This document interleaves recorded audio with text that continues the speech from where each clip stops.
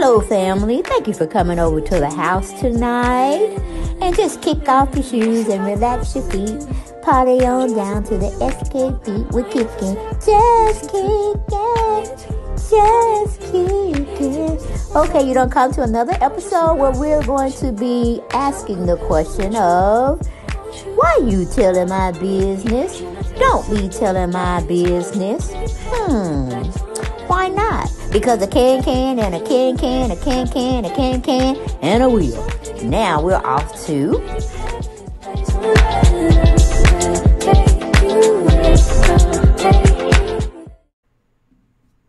Hello everyone, and thank you for coming to the channel.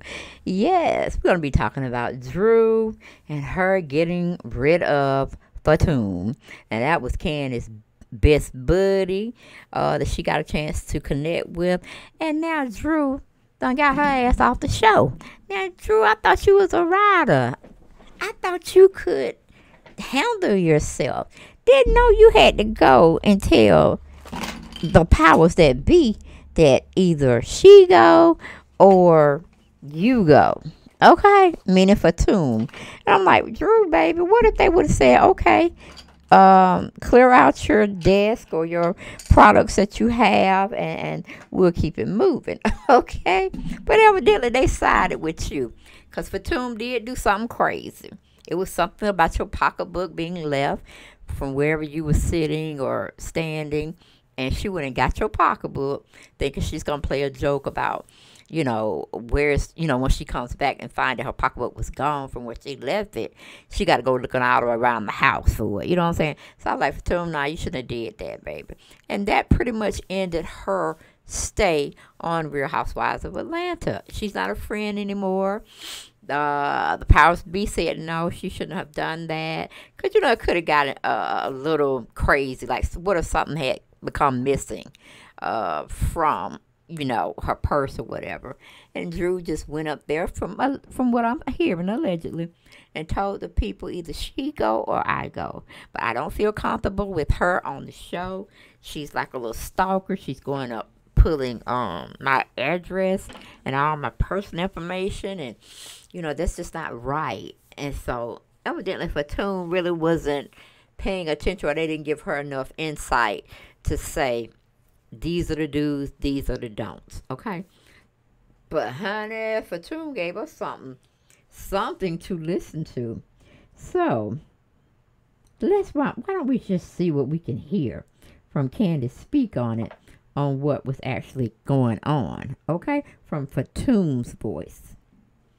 Can we all go and have a good time? What are the people that are with Kenya gonna do?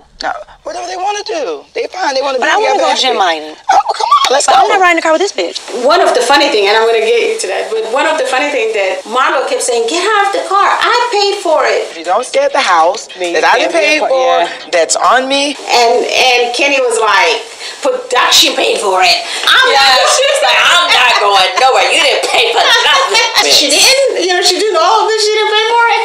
But like I said, I was really trying my best to calm both of them down and be at peace.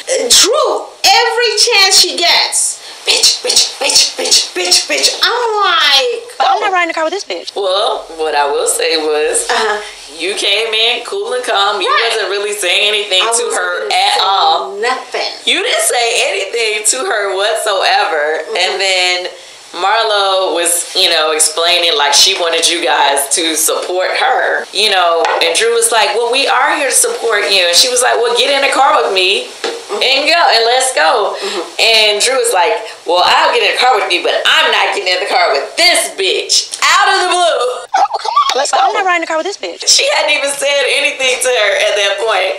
And it was so funny because it was like you had a delayed reaction almost. Because I didn't hear her. I was no, because I had to ask Sheree. I'm like, did she just call me this? I told Sheree was sitting next to me. Oh, because I was exhausted from like these two fighting for 2 hours. So I'm keeping my conscience like, maybe I should just drive back home. And then she said what she said. Oh, did she just do this? Listen to me. Because do not come for me. What the is wrong with you? She said, yeah, she did. You're a lap dog. Yeah, then she started calling you a lap dog. She started calling me a lap dog. You came here to be Sheree's lap dog, bitch. That time, I think I just zoned out. No. You sure Sheree doesn't have a lap dog?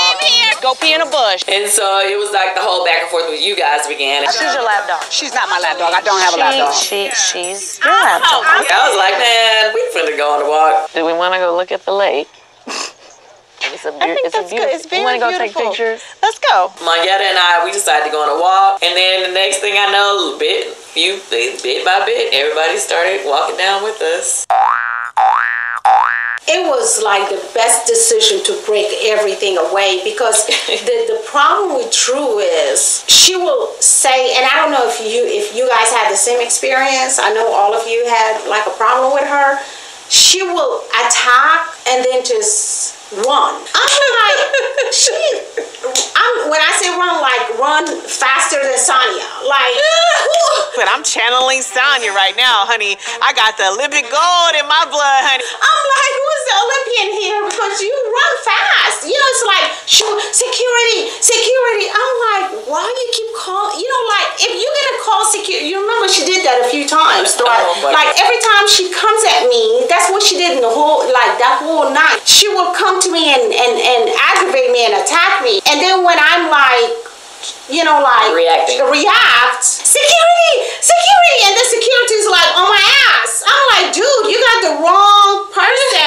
You know, like, I've never had criminal. You can check my shit. I've never had more than one ticket, speeding ticket. You know what I mean? I've never hit anybody in my life. I've never, you know what I mean? But I just felt so bad because I felt like I know they were trying to.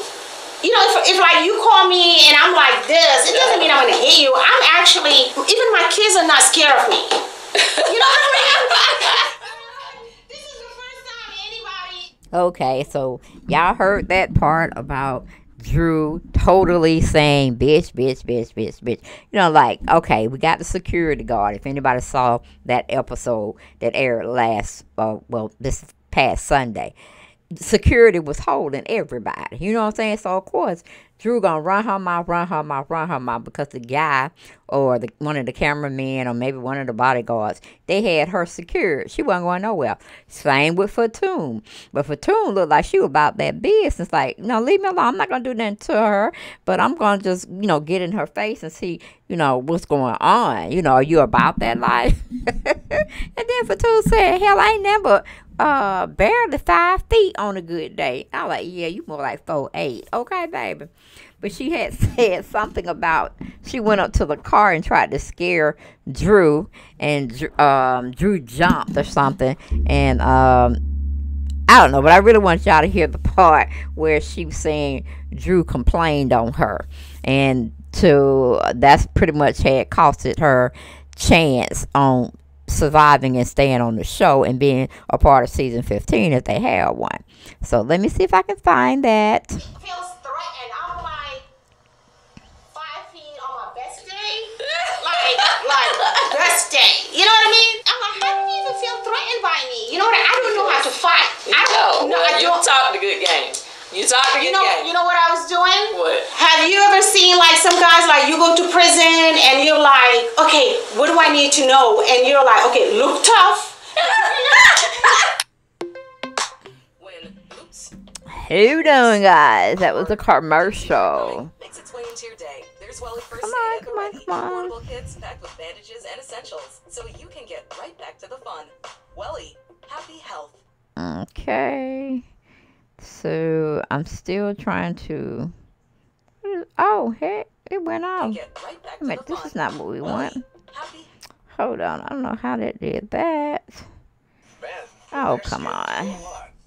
But anyway, she basically was saying that because of the situation with her taking Drew's pocketbook and taking it in there for Sheree to do whatever she wanted to do with it, that pretty much that didn't look good either. And Kandi was kind of sad, and I was kind of sad because I was getting used to it. Hell, I was like, shit, what's going to happen is Sheree going to lose her position. But honey, we got to do another story on Sheree trying to be messing with Martell. So she was legitly at that place when I think it was Tisa Tales was telling us about it. And I think Empire was doing it as well. They had got a video from another, I guess a small blogger, and it just happened to be in the area where Sheree was at with Martell. And I was like, girl, you go from bad to worse to bad. Oh, it's just too much, but that's your life. You old enough to know better. And if you just want to keep getting with these men that mean you no good, just so go have, honey. Go have at it. But let me try to find that other piece. I'm like, how do you even feel threatened by me? You know what? I don't know how to fight. No, you don't talk the good game. You talk the good game. You know what I was doing? What? Have you ever seen like some guys like you go to prison and you're like, okay, what do I need to know? And you're like, okay, look tough. Literally can defend. You know, like it's so it didn't bother me until she took out the bone and then she didn't throw it at me. She threw it next to me. She does not have the courage to throw it at me. She threw it next to me. Okay. I didn't know what it was. So I looked up, and at that point, my kindness kicked in, and I felt bad for Marlo because she started crying. You remember? Oh, I didn't even show that part. Did cry. And it hurt so Oh, let me see. Had in there. What are the goodies that she had in there? So I ran and I grabbed it and I run to Sheree's room. Okay, this is the part. She want to run to her room and lock herself in and then call security on me as if I'm the one. Yes, she did that every time. Every single time. So I'm like, I'm not the criminal here, dude. You know, like back off. So I was upset. She goes and lock herself in a room and then Sheree and everybody else, you know, of course I wanted to follow her and talk to her. Like, why would you do this? But then again, I've never attacked anybody. I was never going to attack her physically. But they held me back. So Sheree and everybody else is like, come down, come down, come down. Let me come down. So I sit down. As I sit down when I'm doing this, I see her purse. She ran so fast that she even left her purse at the chair. So I'm like, let me see what else is in that bag. All of a sudden I'm thinking to myself, let me go grab the bag and see what else she got in there. What other goodies does she have in there? So I ran and I grabbed it and I run to Sheree's room. So I go to Sheree's, me and Sheree go, I think Sheree was already in her room. I go in there, I'm like, I got her bag. And I put it in the bed, and of course I was rushing, and then her, you know, it fell to the ground or whatever. And then next thing you know, she heard somebody say she grabbed the bag. And then, oh my God, my ID's in there, and she got my bag, and oh my goodness. She probably said you're trying to steal her ABCs. Yes. I'm like, are you fucking kidding me? Like, seriously? And then next thing you know, everybody like break into the room, like, where's the bag? Where's the bag? I'm like, right there? And they grab the bag, and you should not have touched the bag. That's just wrong to touch your bag. Oh, so it's wrong for me to touch the bag, but it's right for her to throw dog food at me? What is this dog thing you got going on? What? Like, y'all got your rules, like, fucked up. But they could have been like, I don't know, maybe we're not going to film that. Maybe you shouldn't do that. So, you like that. But you don't like that I took her back to Sheree's room? Would have been hilarious to let her wander around looking for her bag. I don't know. That's more entertaining to me than you know, like throwing a... Next thing you know, everything is shut down. So, you know, I'm like, oh, you should not have touched her bag. I'm like, listen, I didn't do anything with the bag. You know, I actually was going for a joke. But, you know, like, don't attack me because I touched her bag, but you didn't say nothing to her when she did that. Anyway, that was that. We were blocked from leaving, but you guys got to leave before. Oh, I got out of there. So what happened was we all had to leave. Or whatever. It was a lot of stuff that was going on behind the scenes, I guess, that we can't really discuss right now, but they didn't have all the cars there for us.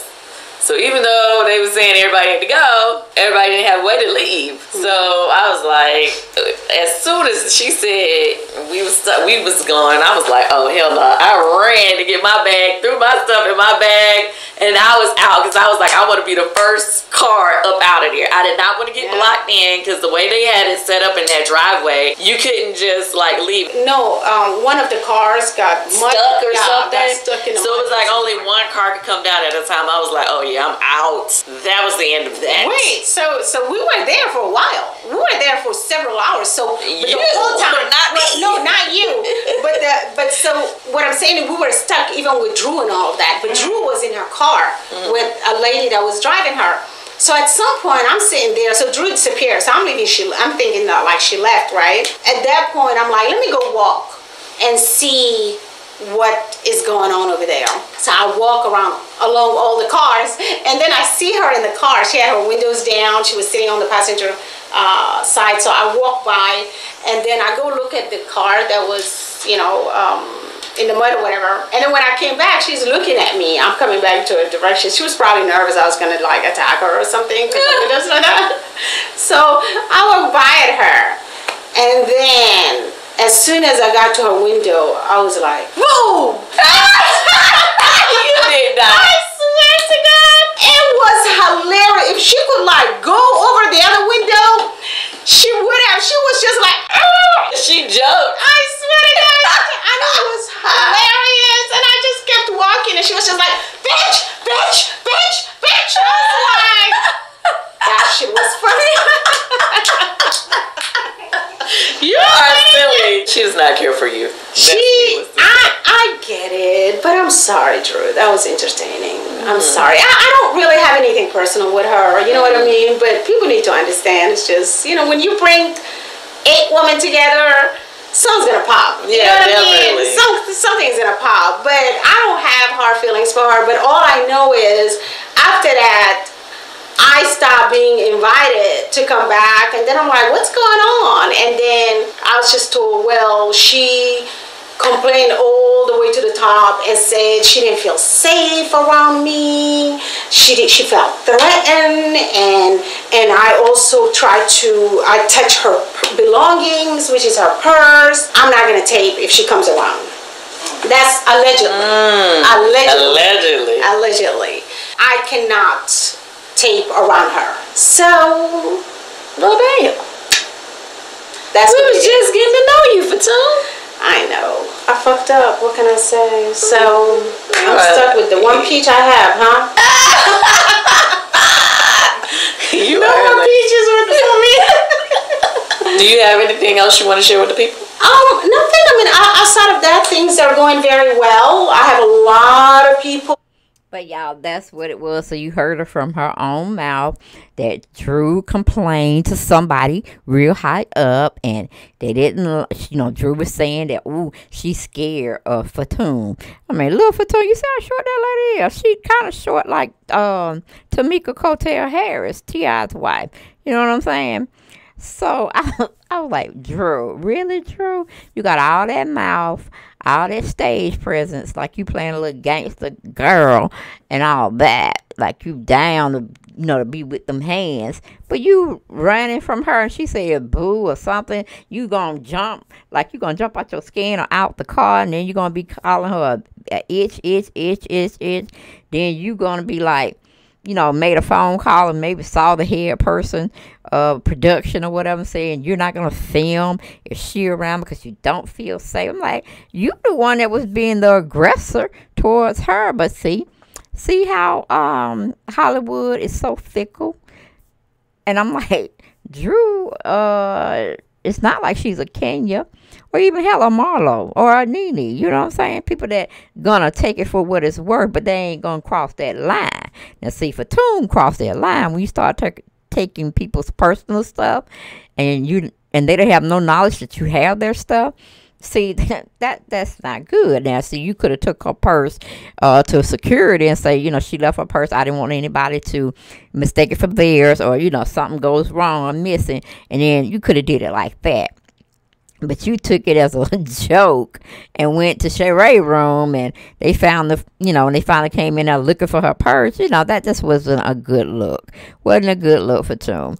But you live and you learn, and you have your own business anyway. You're in the real estate, and hey, you know, you had your one solo chance to be on The Real Housewives of Atlanta. I mean, I liked it.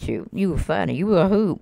But, you know, when you got people that really don't like you, they're going to look for anything. And you already had told us that you didn't have a man right now in your life. And that's what Real Housewives of Atlanta is looking for, that you already are partnered up with somebody. And it's looking that y'all going to clinch things to become, you know, maybe married or something, because from what Fatum said, they had actually what do you call it, had tried to interview her, or did interview her maybe a couple of seasons ago, and you know, she's had a man, but he didn't want his privacy invaded like how Real Housewives of Atlanta can do, you know, because they be trying, a word for YouTube bloggers, we call it doxing. That's when you go and look up everything private on a person that is you know, common knowledge, meaning it's not being withheld for any reason. Anybody can, you know, if it's public record, like say you buy a house out there and somebody want to go and see, you know, how much your house is worth and where it is and who's on the, you know, lease or whatever. So if it's not like a closed record type of registration in the court system, then everybody can pull anything on you and see where you work, what you're working, where you're working now, and all that stuff. But it really wasn't necessary for Fatum to mess with the girl pocketbook, especially when she knew that Drew didn't care anything about her. So, but we know now Drew's not about that life. She's all talk, and that's really what it was. But she is funny with her little short self. But we won't be seeing Fatum no more because of Drew and her antics of trying to act like she's about that life when we know for certain she's not. Okay? But that's all I have for this particular video. I just wanted to say Drew got rid of somebody new that came on the show. Now, Drew knows she ain't about that life. We can't be fooling around with Drew. We were feeling sorry for Drew. And then you're going to get rid of somebody that was bringing a little bit more entertainment than what you had to bring. I mean, that was weak. Dog bones, honey. You should have bought the leash and said, let me just put this around your neck so I can walk you. You know, something like spontaneous, something pop like that. But bringing a damn dog bone and trying to throw it at her. Oh, poor Drew, poor Drew. But that's all I have for this particular video, guys. Thank you for coming by, and remember to subscribe, like, and share all of my videos, even the one that's on the other channel. You know what I'm saying? Make it make sense. But I am going to try to link all channels for my 2 channels and my daughter channel and the one we do together, because I know some people were having difficulties. I just didn't have a lot of time, y'all. See, like every time I do a couple of videos, it's like 12 o'clock. You know, and it's past my bedtime. I try to be in there in that bed at least by 11. But, you know, it just is what it is. I'll get better as time, you know, goes ahead. And we'll make it do what it do. But other than that, y'all have a great night, great morning, great afternoon, whenever you're assessing this video. And I will see you on the next one. Bye-bye.